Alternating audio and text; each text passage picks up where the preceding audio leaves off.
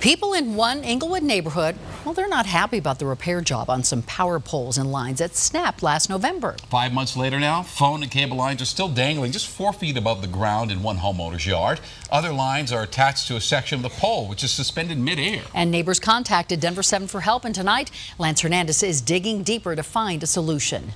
Neighbors tell me that a junk collector driving a truck with a crane snagged these lower level lines and pulled with such force that it snapped 2 or 3 poles. It sounded like a big pop. Cindy Rayfield was looking out her window when it happened. He got out of his truck and he started grabbing the lines with his bare hands to pull it off the top of his truck. Just snapped it. This home video shows the snapped poles and the truck that snagged them. To me, it's pretty dangerous. Rob Caton says the repair job leaves something to be desired. A section of the old pole is dangling over the corner of his yard. The attached utility lines suspended just 4 feet above the ground in the middle of his backyard. I've had Excel come out, I've had Xfinity, I've had CenturyLink, and they're all kind of pointing the finger at each other. Excel told me they replaced the poles, but don't have authority to reattach lines belonging to other utilities.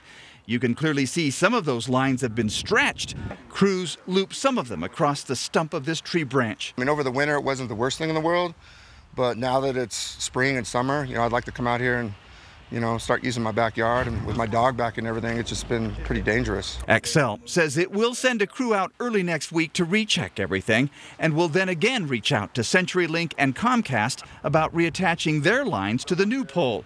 Comcast tells us their engineering team is now looking into the problem. CenturyLink tells us they're also working with their field teams. We'll make sure they do. Lance Hernandez, Denver 7. What a mess. And if you have a tip, if you have a problem you want us to look into, please call us or text us. There's a number on your screen. You can also email us, contact7@thedenverchannel.com.